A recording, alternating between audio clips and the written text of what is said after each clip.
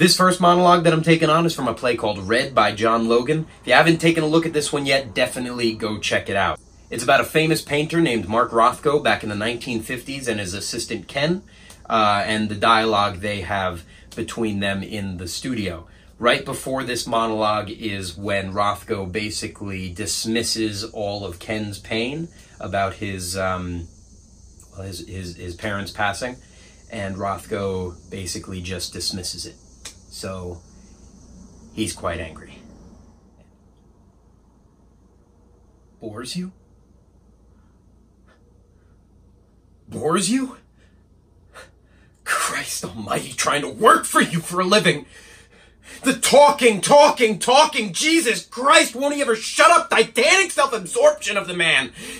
You stand there trying to look so deep when you're nothing but a solipsistic bully with your grandiose self-importance and your lectures and arias and let's look at the fucking canvas for another few weeks. Let's not fucking paint. No, let's just look.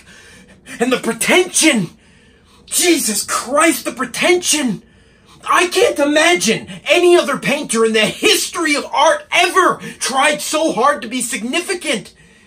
You know, not everything has to be so goddamn important all the time.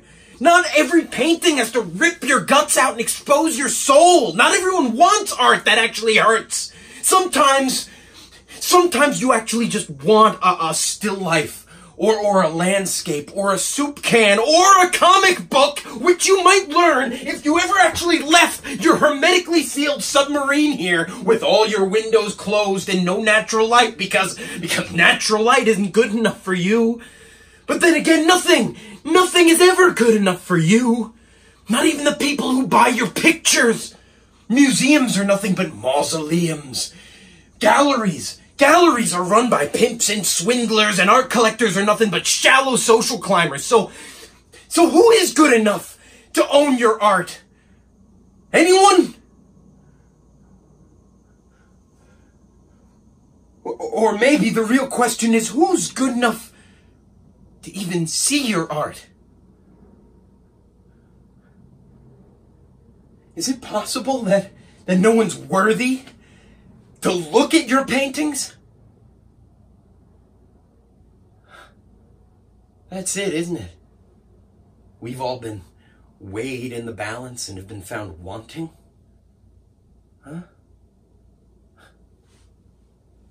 You say that you spend your life in search of real human beings. People who can look at your pictures with compassion, but in your heart you no longer believe those people exist. So you lose faith. So you lose hope.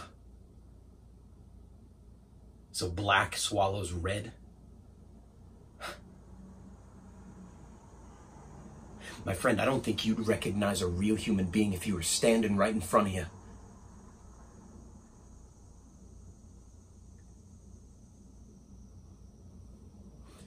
Never mind.